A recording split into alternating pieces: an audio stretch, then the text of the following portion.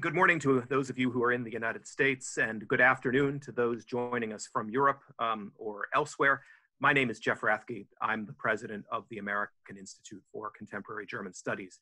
And it's a real pleasure to welcome so many of you around the world to this discussion, which we have given the title Reluctant Followers, Germany, Japan, and the Future of International Order. The American Institute for Contemporary German Studies is proud to have with us today two renowned experts on these questions. Gale, Mattox, my colleague, director of our program on foreign and security policy, will do the introductions. But let me just say how glad I am to have Hans Maull with us today. We are also glad to do this event in partnership with the Robert Bosch Alumni Association, and we're grateful for that relationship.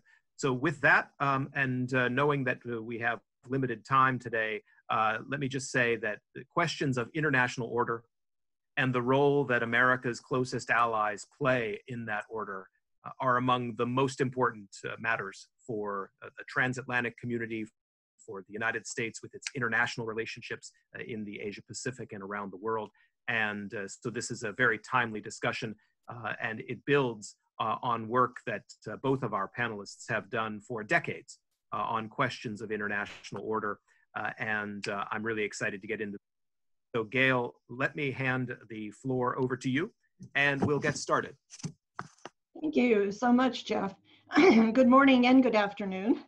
And I'd like to also greet our two speakers, Hans Maull and Mike Mochizuki, and start us a little bit on this, what promises to be a very interesting conversation. Why Germany and Japan? Well, obviously, we're the American Institute for Contemporary German Studies. The countries are thousands of miles apart with clear differences geopolitically, but their histories have striking similarities, of course. And they have over 70 years of U.S. support as close allies. They're both challenged by major U.S. competing powers, Russia and China. Their domestic populations are pacifistic, and the development of their militaries has been gradual to differing degrees. But they're both at a point where they could take any number of paths in the future with tremendous impact on the United States and on the international order. On that note, I just would hope that they will talk about how could the international order actually look, and what will be the future roles, of course, of Germany and of Japan in that order. So it's with great pleasure that I turn first and foremost to Hans Maull on Germany. And he will speak on the place of Germany in that international order. We'll have both speakers speak, and then I would point you to the Q&A button at the bottom of your screen. And please, if you have questions, you can enter them there for the conversation then after our two speakers. Professor Maull. Thank you very much, Gale, and thank you very much, Jeff, for having me and for the kind introduction. Good morning or good afternoon, wherever you may be to you. It's nice to be with you virtually. It's still a somewhat strange sensation, but I guess we all get used to it. I want today to talk only about Germany. Mike is going to talk about Japan afterwards, but the background to this, of course, for me and for this event is a book which I've written with several other colleagues on Germany and Japan. We try to compare how Germany and Japan have, particularly in their security policies, behaved, if you like, during the last 30 years or so. Today I want to talk about the present and the future and about Germany, and this is what I intend to do. By way of introduction of our discussions, I want to take you through 6 steps. And Liz, if we could see those 6 steps next, I'll start with the state of bilateral relations between Germany and the United States. Then focus on the core features briefly on German foreign policy, pre-corona pandemic, but they haven't really changed. I will argue they continue to be the same. I will offer a few thoughts on understanding German foreign policy, look at the changes in the international context, and then focus on where Germany stands now with regard to the international order and its evolution in the future. And I call this the multilateralist dilemma. This is where Germany finds itself, and I'll close by a few observations on whether there's a way out for Germany of this dilemma. Now let's start with the state of bilateral relations and what opinion poll data tell us about the state of bilateral relations.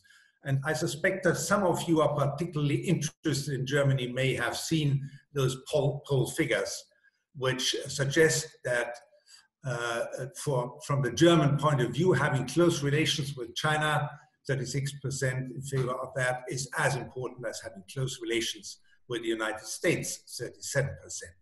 In fact, you also see below the picture for the respondents in the United States is not all that different. There's also pretty sort of equal feelings towards having closer relations with Germany and the United States. Now, what do those, and I go to the next slide, Liz, what do those opinion poll data tell us? Frankly, I think nothing much. You need to take a closer look at those data. They are very misleading. I don't really know what the people who gave those answers had in their minds. But if you look more closely at opinion poll data, you find quite a different picture. And I'm referring here to a Pew survey done in March 2020, so also very recent. And one of the striking differences between Germany and the United States in this poll is that 75% of Americans think the relations with Germany are good, while 64%, so 3/4, but 2/3 of Germans think that the relationship is bad.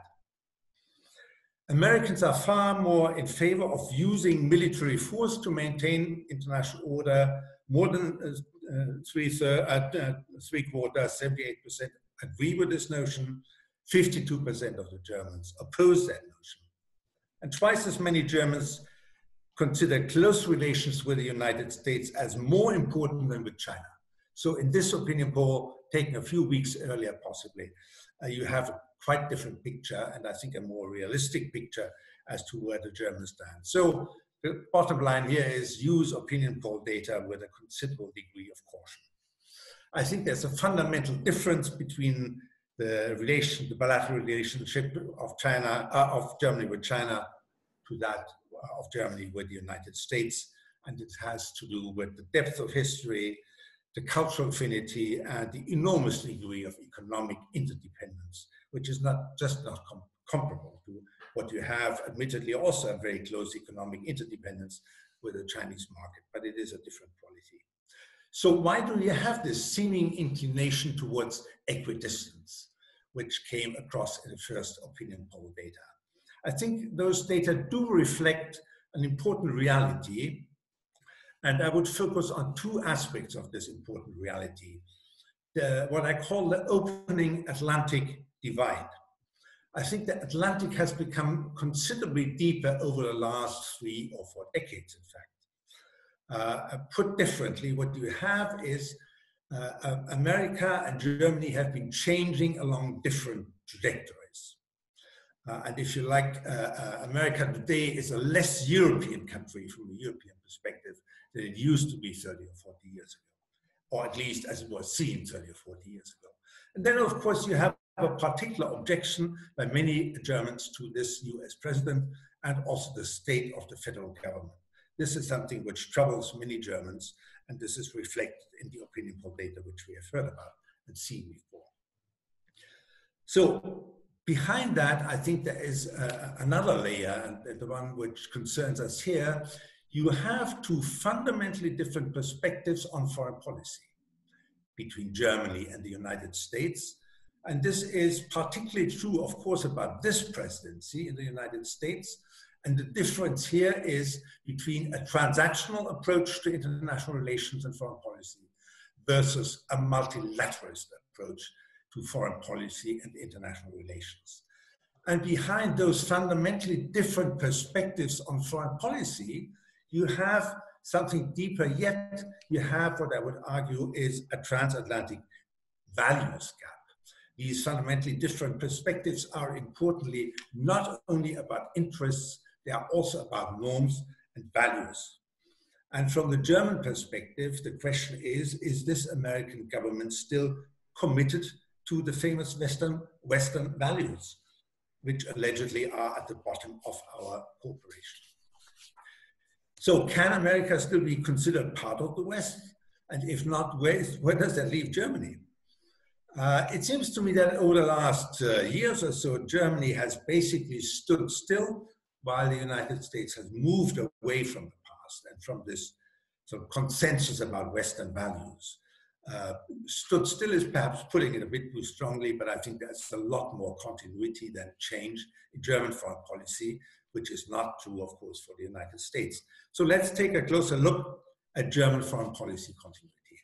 And the next slide here. Those are the four circles of German foreign policy. The innermost circle is the European Union, European integration.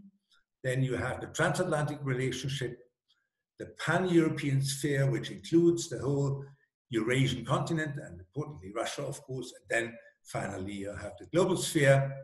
And in that you have, as a particular dimension of significant importance recently, the German and the EU-China relationship. So this is a kind of bird's eye view on German foreign policy, with apologies for my rather mediocre skills in visual representation. So we have four concentric and partly overlapping circles in German foreign policy. Let's take the next slide here and look at some basic features of German foreign policy. The core circle, as I said, is European integration. This is the most important multilateral anchor for German foreign policy. Then you have the security anchor, the transatlantic alliance, multilateral anchor 2. Then you have the stability anchor, the pan-European framework, and finally commerce and international order, the global sphere. And in each of these four concentric circles, you have key partners. For Europe, this is France. For security, this is the United States. In the pan-European domain, it's Russia. And in international commerce and international order, arguably, apart from the United States, it's China today. So let's take the next slide and try to understand why you have such an enormous degree of continuity in German foreign policy. So a relatively little change. Now, one important explanation for that simply success. Past German foreign, even West German foreign policy has been remarkably successful, and united German foreign policy since 1990, again, has been by and large remarkably successful. And this has, of course, supported this policy of keine Experimente, cautious adjustment.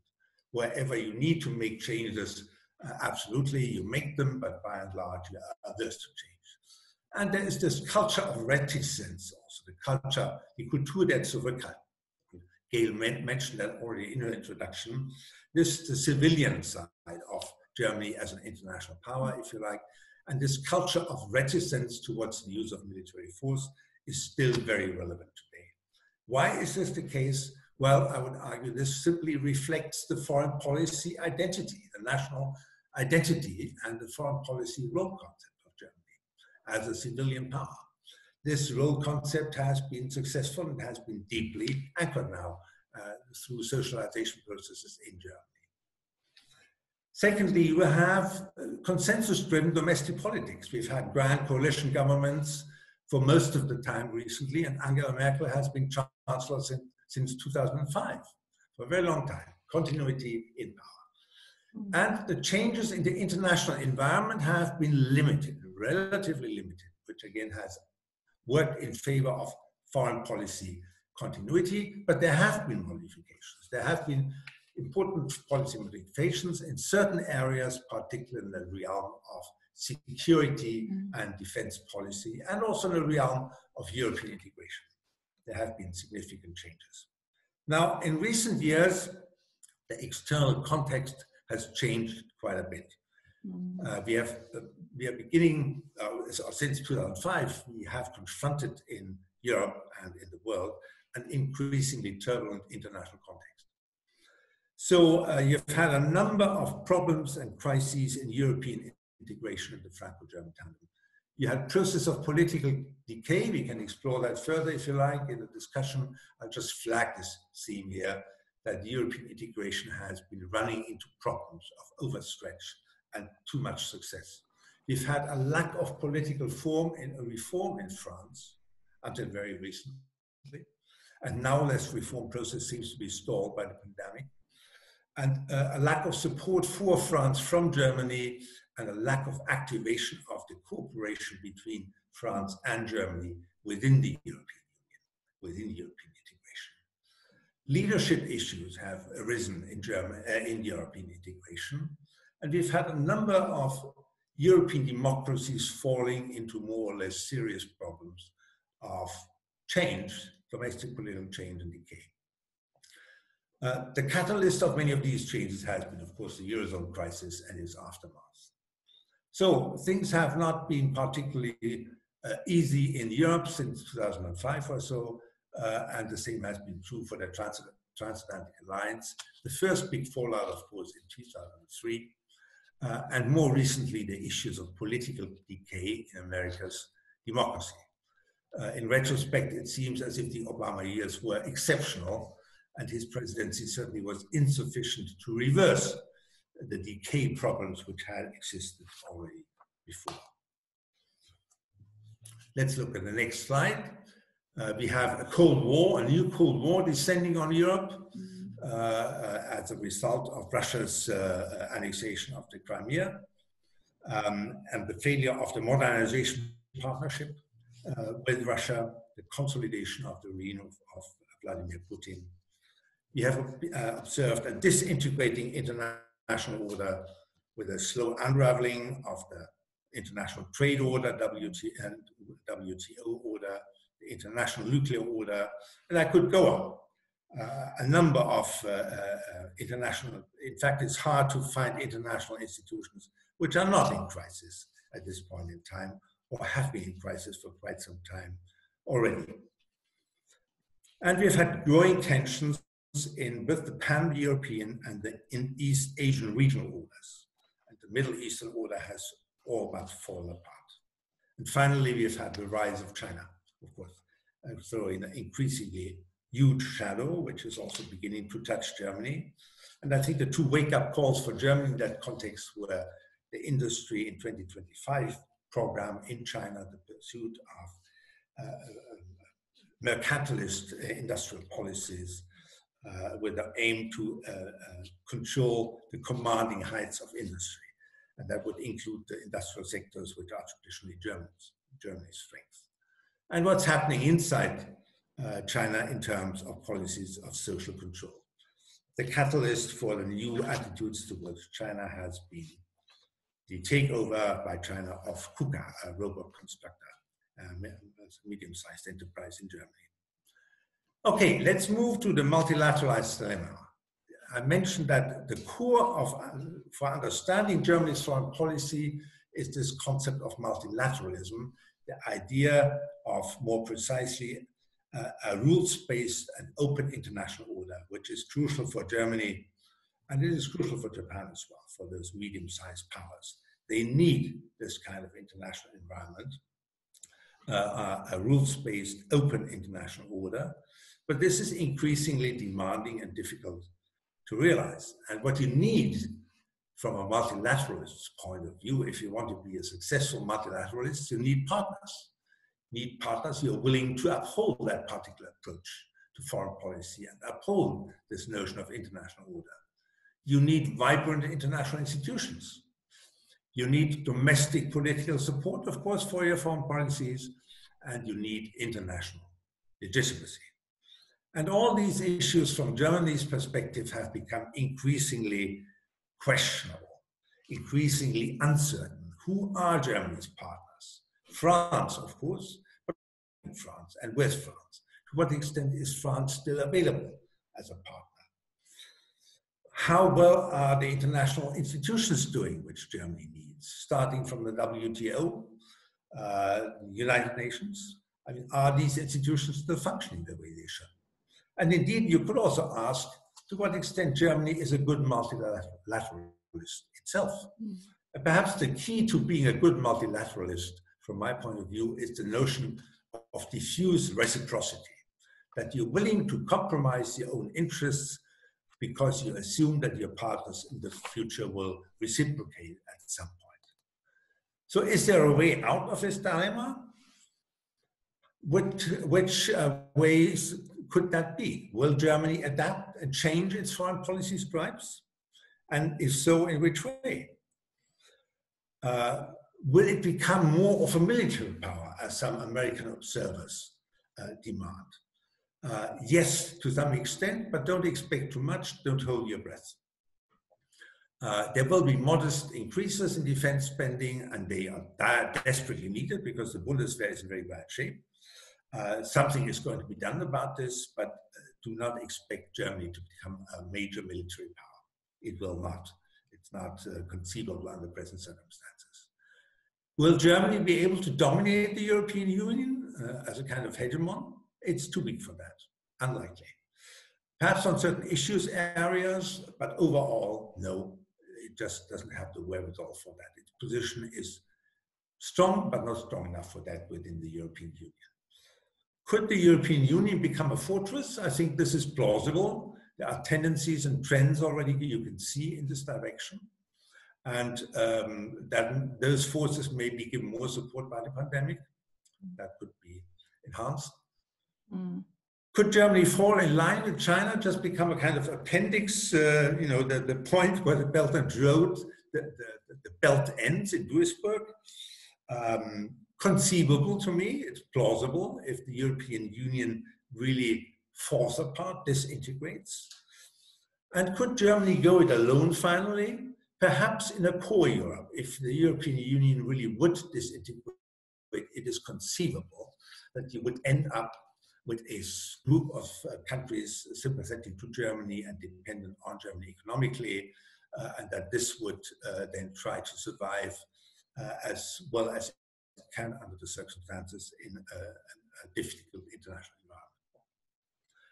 There's also the possibility, and I think this is certainly what German foreign policy aims at, to double down on multilateralism. And the Alliance for Multilateralism, a new network of cooperation which has been set up last September, is a pointer in this direction. There's also a white paper under preparation by the German government on multilateralism. Germany will certainly try very hard to continue on this track of multilateralism and do what it can to retain a rules-based open international order. And it will look above all to the European Union and try to turn the European into a global player in this sense, in this direction. Now, looking at this picture and looking at the future, it strikes me really how critically important the next 8 months are. Until January 20th, 2021, there will be the American presidential election and the transition period, and then you'll have a new or the same president being inaugurated. And in the second half of 2020, you'll have the German presidency in the European Union. And during this period, the budget for the next 6 years will have to be negotiated. Tremendously important period in European politics, always, and particularly at this time. So by the end of this year, we'll see how well Germany will be able to play this role as a multilateralist, as a successful multilateralist in defense of a rules-based international order. It's going to be a tough act to pursue. Thank you very much for your attention. Thank you, Hans. And to reinforce that, I would direct you all to his recent book from Brookings, Reluctant Warriors, Germany, Japan, and their U.S. Alliance Dilemma. And he's also just published in the New Survival, June, July, Germany, Japan, and the Fate of International Order. So I direct you to that. Hans holds the chair for foreign policy and international relations, or held it at the University of Trier in Germany. And he now teaches at the SAIS Johns Hopkins in Bologna, Italy. and he's a senior distinguished fellow at the Stiftung Wissenschaft und Politik in Berlin, as you could see on the edges of his presentation, the SVP. Let me turn now, and I'm very pleased to have with us today Michael Mochizuki, and he holds the Japan chair at the Elliott School of International Affairs at George Washington University right here in town, and that may be it right behind him. He's the co-director of the Memory and Reconciliation in Asia and Pacific research. He's working on a policy project of the Sigur Center. Previously was a senior fellow at Brookings Institution. He was the co-director of the Center for Asia Pacific Policy at RAND, and he's taught at both the University of Southern California and Yale University. So it's again with great pleasure that I asked Mike to take the floor. Thank you very much, Gale. Thank you for inviting me to participate in this program. It is really an honor to appear on the same program with Hans Maull. Some 30 years ago, I read his essay in Foreign Affairs entitled Germany and Japan, the New Civilian Powers. And that essay really had a major intellectual impact on me, and it continues to shape the way that I not only compare Japan and Germany, but to think through the strategic options and dilemmas that Japan faces in its own region in East Asia. Because of the limited time, what I would like to do is to limit my remarks to basically 3 points or issues. First is my take on what people call Japan's security normalization or remilitarization, and I wanted to emphasize the limits of Japan's normalization or remilitarization. Secondly, I wanted to address the issue of Japan's foreign policy autonomy and international leadership in the context of the U.S.-Japan alliance. And then finally, to think about Japan's strategic choices at a time of intensifying U.S.-China competition and uncertainties regarding the international order, which Hans Maull so eloquently analyzed. First, in terms of Japan's security normalization or remilitarization, it's clear that since the early 1980s, Japan has incrementally relaxed its self-imposed constraints on defense policy. And under Prime Minister Shinzo Abe, this trend has accelerated to some extent. And one can list a number of indicators of this. Japan rescinded the 3 principles that restricted arms exports. In July 2014, Prime Minister Abe reinterpreted the Constitution, and then a year later passed a really breathtaking package of new laws regarding security policy. Also, after Prime Minister Abe became Prime Minister again in 2012, December 2012, he has increased in absolute terms Japanese defense expenditures after many years of decline. And then a couple of years ago, the Abe government passed a defense spending plan in which Japan decided that it would procure potential offensive attack capabilities, ranging from cruise missiles, hypersonic glide projectile, and to convert its Izumo helicopter carrier so that it could carry F-35 fighter planes. And then also, Japan has reached out beyond the United States to develop security relationships with other countries like Australia, India, Vietnam, and the Philippines. So this all fits into the narrative of Japanese security normalization or even remilitarization. But I take the view that we should also emphasize or be aware of the clear limitations of this trend. So, for example, the July 2014 constitutional reinterpretation. Although some people like to say that Japan, through this reinterpretation, embraced collective self-defense, I see it more as a modest expansion of the concept of the right of individual self-defense into the realm of a collective self-defense. It is far short of a full embrace of collective self-defense. Is very different from the defense parameters of countries in NATO, including Germany. Secondly, although the geographic scope of Japan's self-defense force activities has clearly expanded, there are still very robust restrictions on the use of force by the self-defense forces in missions beyond the defense of Japan proper.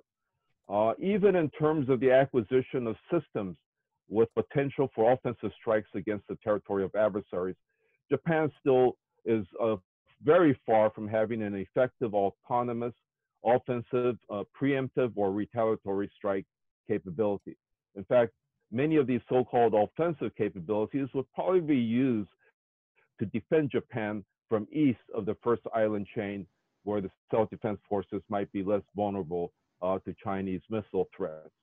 And finally, although Japanese defense expenditures have begun to increase absolutely in absolute terms after Prime Minister Abe returned to power, they still are around 1% of GDP. And I think it'll be very difficult for the Abe government to really push beyond the 1% of GDP ceiling, despite the fact that the Japanese government in the early 1980s formally rescinded that ceiling.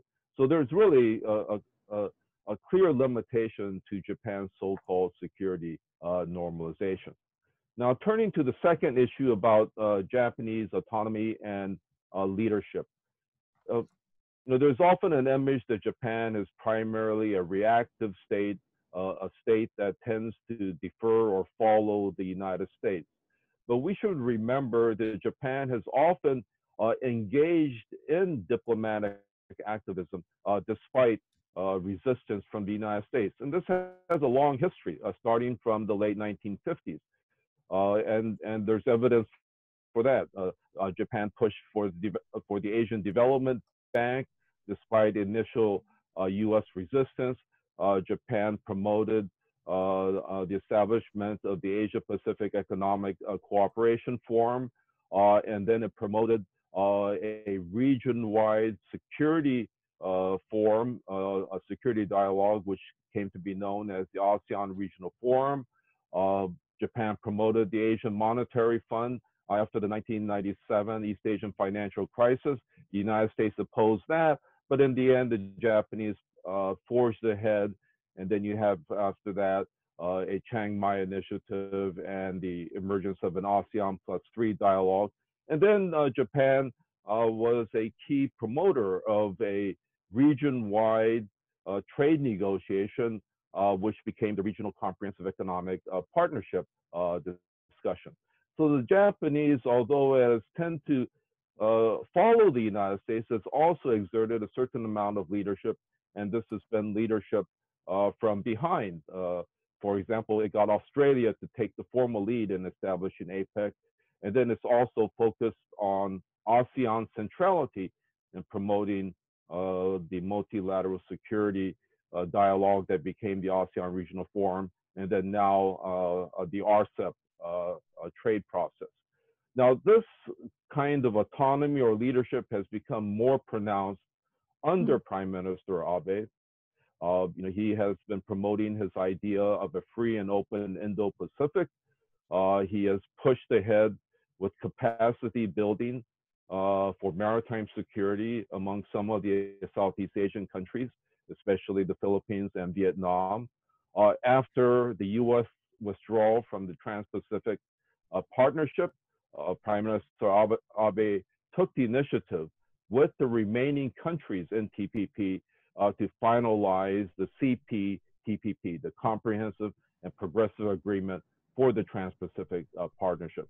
Also, in an answer to China's AIIB initiative, Prime Minister Abe has announced a partnership for quality infrastructure in Asia, and the amount is about $115 billion. And then there's also evidence of Japanese foreign policy autonomy in the way as Abe has reached out to Russia, has met over 25 times with Vladimir Putin.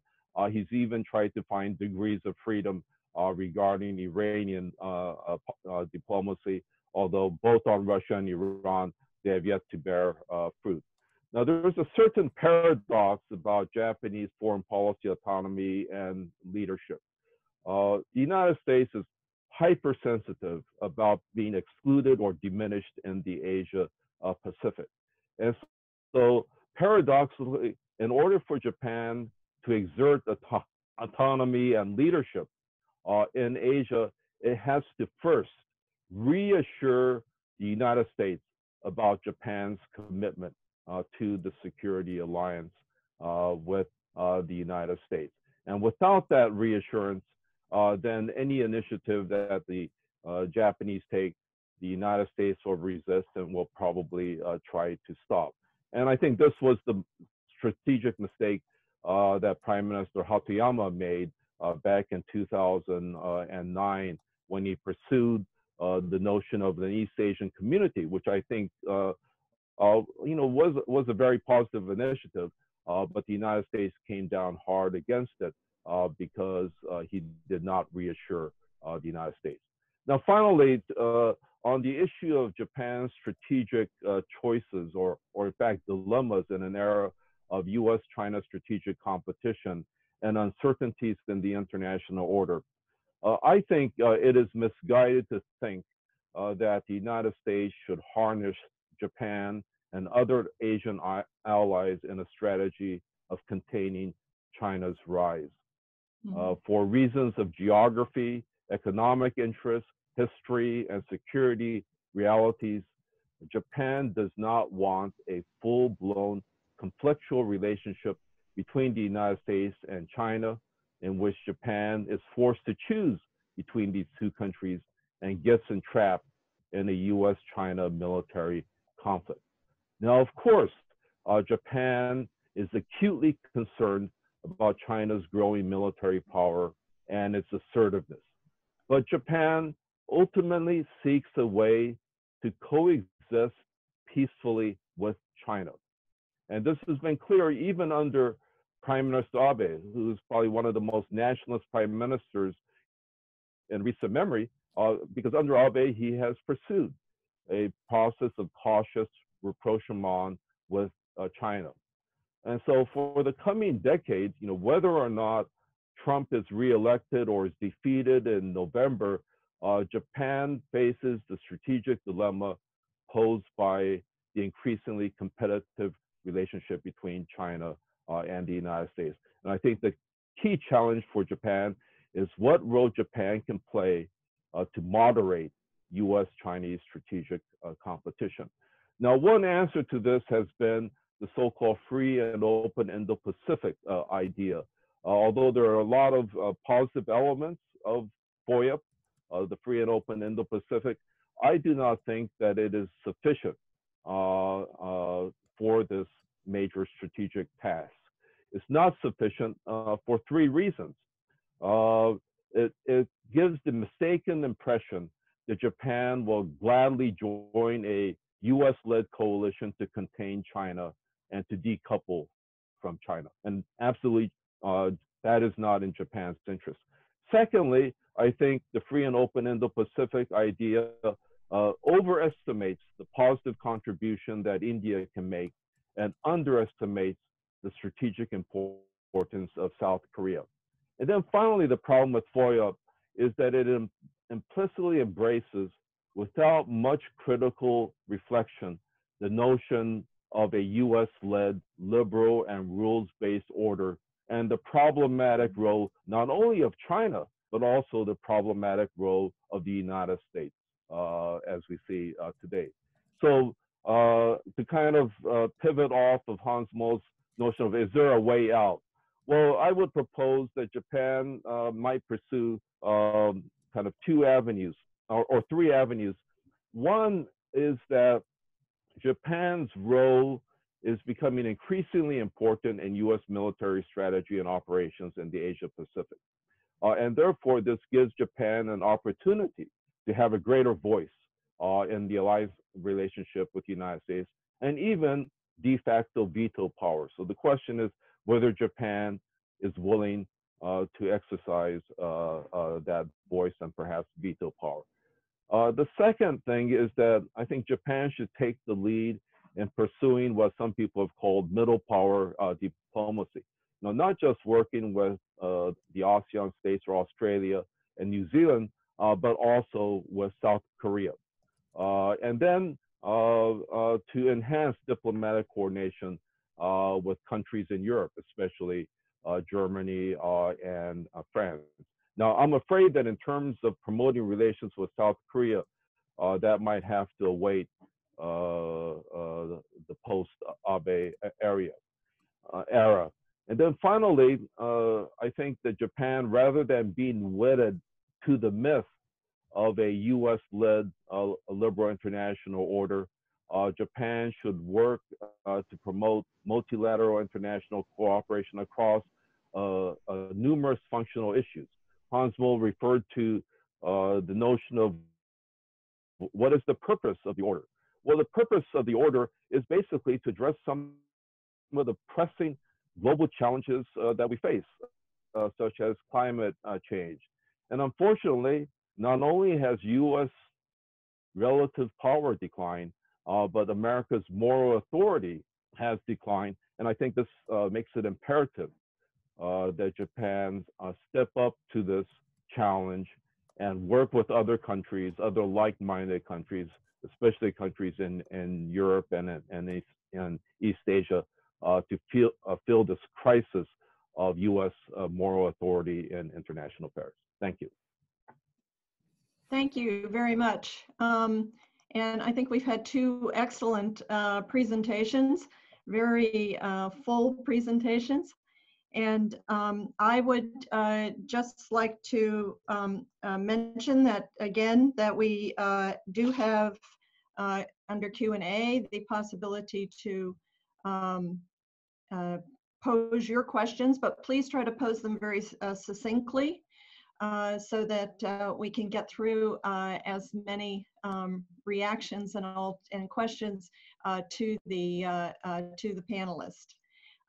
Let me start with Jeff. Thanks so much. Thanks so much, Gale. Thanks for these two excellent presentations. I wanted to ask a question to Hans. You identified the next 8 months as a crucial period, and I think certainly the events that will take place in that time are crucial. But I wonder about, it seems to me that time horizon might be longer because we have a political transition in Germany. We will have a new leader of the Christian Democratic Union. There will be a different chancellor candidate from the CDU-CSU, and there will probably be a different governing coalition after the 2021 election. And so, while there has been an emphasis on multilateralism in German foreign policy for understandable reasons that you explained, I can't help but be struck by the passivity with which Germany is approaching these deep changes in the international order that have such an impact on Germany's security and its entire foreign policy model. So do you see the potential for more fundamental changes, at least a greater creativity and activism on the part of Germany on the horizon, perhaps not in 8 months, but in 18 months? Thanks, Jeff. Very good questions. I share your concern about what you call passivity. That's a bit strong, this term, but I think I understand what you describe with that, and I share that. This is going to probably change somewhat, but not fundamentally in the longer term with the political transition, which you indicated. First of all, I would say on that, while Angela Merkel so far has firmly said she would step down in the fall of 21, I'm not 100% certain that this is going to happen yet. She sort of has a second spring at the moment and a very strong position as leader. We'll see how that goes. But even assuming it plays out the way it seems to at the moment, I would expect some change politically, but nothing very fundamental. And the change which I would expect to see at the moment, I think the most likely coalition government which would emerge would be a green-black coalition government, CDU, CSU, and the Greens. And that would give welcome new impulses to German policies across the board, possibly including foreign policy. But it's not in itself enough to create the kind of dramatic change which you seem to have in mind and which one might wish for if you know, one wanted to see a really committed multilateralist Germany. Thank you for the question. Mike? Well, I was just reading some of the questions that were posted, and some from very good friends of mine. But a lot of them focused on the issue of how Japan and Germany can work with multilateral institutions to manage the rise of China, and to what extent will Japan place a greater priority on diplomacy with third countries that are aligned with the United States versus working with China. First, I think it's important to distinguish between kind of multilateral institutions like the United Nations, the IMF, the World Bank, or the World Health Organization. Now, those institutions are under attack by the United States today. And there's always been a certain kind of reluctance on the part of the United States to support these institutions, ironically, that the United States helped to forge after World War II. So certainly, I think the Japanese have a major stake in kind of buttressing those institutions. But I think in terms of Japanese diplomacy, the real action is not so much in terms of multilateral institutions, but regional processes. And so, for example, you know, what's going on in the wake of the United States departure from TPP is very significant. Japan's promotion of the TPP, and then now RCEP, and then developing the trade deal with the EU. I mean, these aren't kind of formal standing institutions, but these are very important processes that are designed to pursue economic interests, but to manage the rise of China, not by excluding China, but trying to bring China in and socialize China into a much more open trade policy and economic practices. And so I think Japan will keep pushing on that front and should continue to push on that front. In terms of the relative weight of Japan having diplomatic initiatives with third countries versus with China, I think the obvious answer is both, and it will be done both equally. But what really Japan needs to do is to see that it is in Japan's enlightened strategic interest to repair the damage in Japan-South Korean relations. Because if middle power diplomacy is to be at all effective, South Korea is a much more dynamic economy than most of the other states in East Asia. And to have had such a problematic bilateral relationship with Japan's closest neighbor, which happens to be a democracy and also an ally of the United States, I think is a major strategic deficit for Japan. So I see that as one of the most acute challenges for Japanese foreign policy. Mike, you just addressed South Korea, and I agree with you. One country that you haven't addressed is North Korea.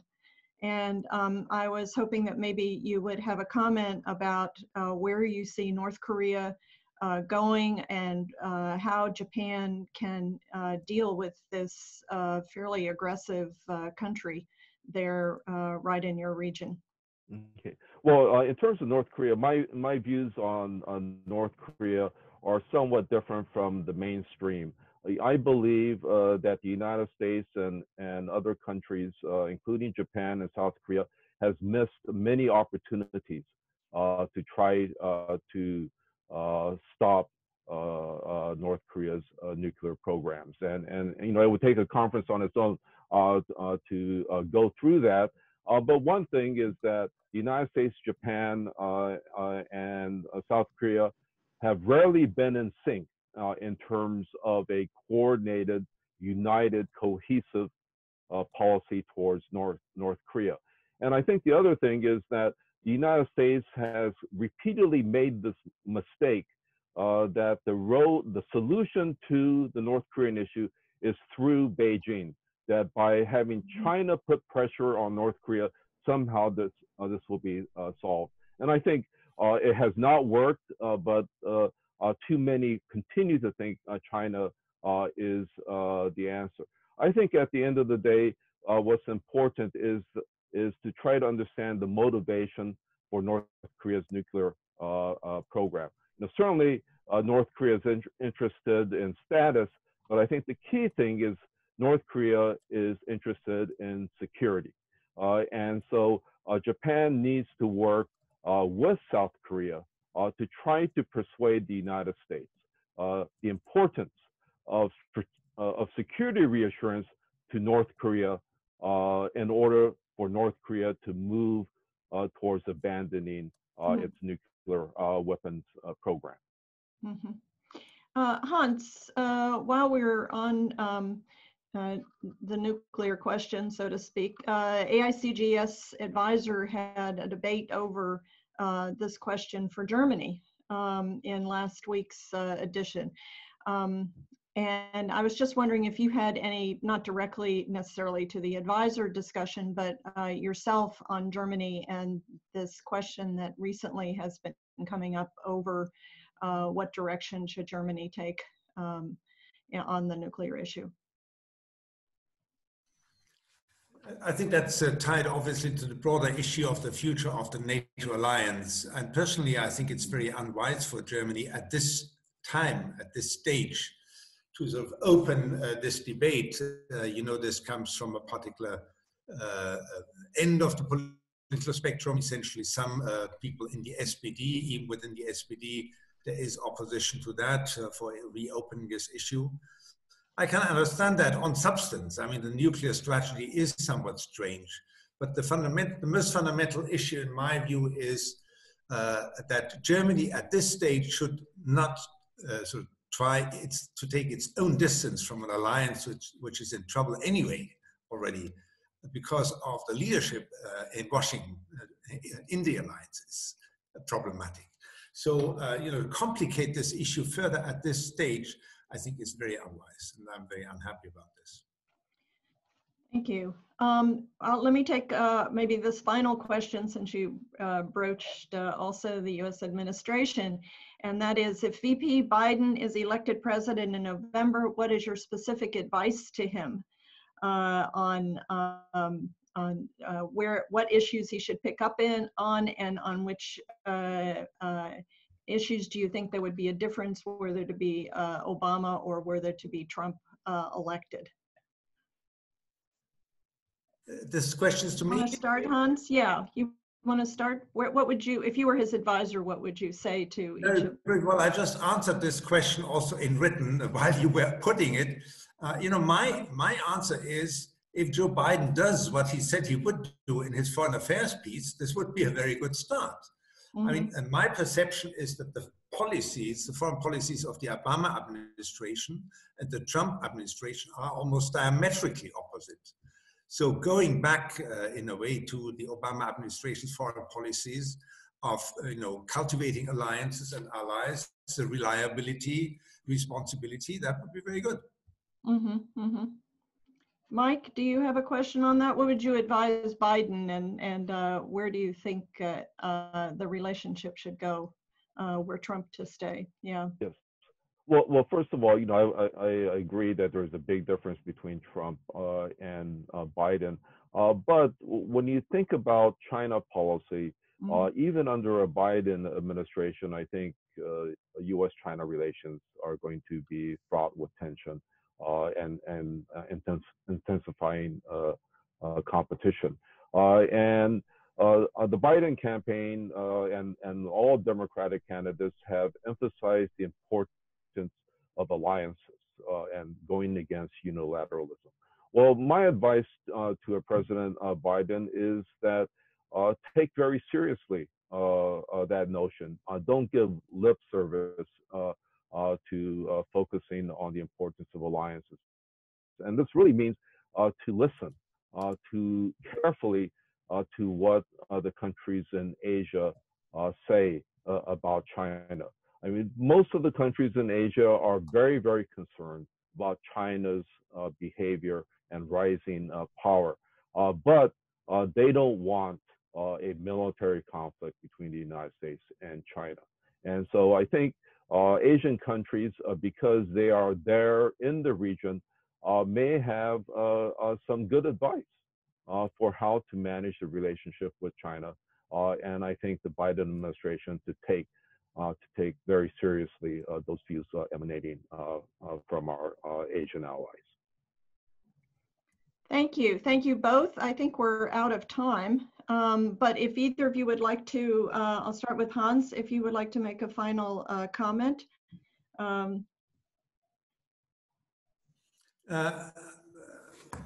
coming back to this notion of how critical the next 8 months are going to be. I continue to be impressed by that.